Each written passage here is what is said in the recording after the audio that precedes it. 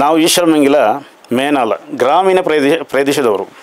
ನಮಗೆ ಇದರ ಮಾಹಿತಿ ಮೊದಲು ಇರಲಿಲ್ಲ. ಇಷ್ಟು ಗೌರವ ಉಂಟಂದರೆ ನಮಗೆ ಈಗ ಗೊತ್ತಾದ್ದು.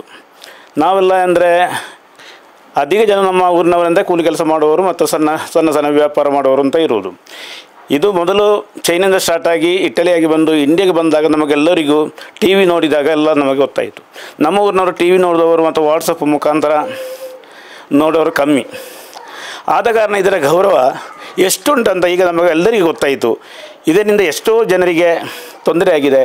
ನಮ್ಮ ಮಾರ್ಕೆಟ್ನಲ್ಲಿ, ನಮ್ಮ ಈಶ್ವರಮಂಗಲ ಟೌನ್ನಲ್ಲಿ ಎಷ್ಟೋ ಜನರಿಗೆ ತೊಂದರೆ ಆಗಿದೆ.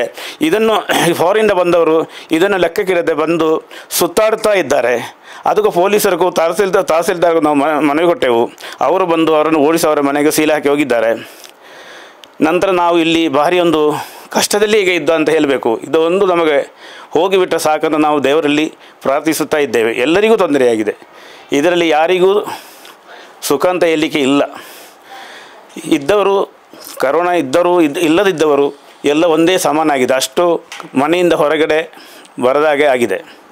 ಇಷ್ಟು ಕಷ್ಟದಲ್ಲಿ ಇರುವಾಗ ನಾವು ಎಲ್ಲರೂ ಕೇರ್ಫುಲ್ ಮಾಡಬೇಕು, ಮನೆ ಒಳಗೆ ಇರಬೇಕು, ನಮ್ಮೊಂದು ಅಭ್ಯರ್ಥಿ.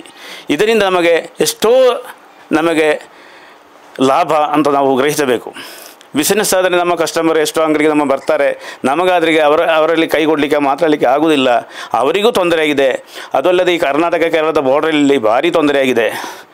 ನಮ್ಮ ಗ್ರಾಮೀಣ ಪ್ರದೇಶದಲ್ಲಿ ದೇಲೆಮಾಡಿ ಅಂತ ಅದಂದರೆ ಒಂದು ದೀವು, ಲಕ್ಷದ್ವೀಪ ಅಂತ ಹೇಳುವಂಥ ಸ್ಥಳ. ಅಲ್ಲಿ ಕಾಸರಗೋಡಿಗೆ ಅವರಿಗೆ ಹೋಗಲಿಕ್ಕೆ ಆಗೋದಿಲ್ಲ, ಈ ಕಡೆ ಬರಲಿಕ್ಕೂ ಆಗೋದಿಲ್ಲ.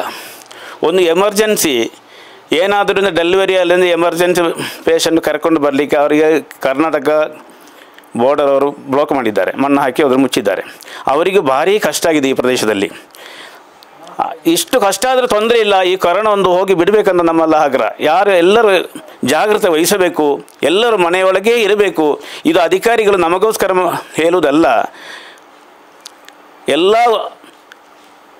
ಅಧಿಕಾರಿಗಳು ನಮಗೋಸ್ಕರ, ನಮ್ಮ ಮನೆಗೋಸ್ಕರ, ನಮ್ಮ ಮಕ್ಕಳಿಗೋಸ್ಕರ, ನಮ್ಮ ಕುಟುಂಬಕ್ಕೋಸ್ಕರ ಅವರು ಹೇಳ್ತಾರೆ ಮನೆಯಲ್ಲಿ ಇರಿ. ಅದೇ ನಮ್ಮ ಇದು ಮಾಡಿದರೆ ಅದರಲ್ಲಿ ನಮಗೆ ಲಾಭ ಉಂಟು ಅಂತ ಎಲ್ಲ ಅಧಿಕಾರಿಗಳು ನಮ್ಮನ್ನು ಹೇಳ್ತಾ ಬರ್ತಾರೆ. ಆದ ಕಾರಣ ನಾವು ಮನೆಯಲ್ಲಿ ಇರುವಂಥ ಎಲ್ಲರೂ ತೀರ್ಮಾನ ತಗೊಂಡಿದ್ದೇವೆ.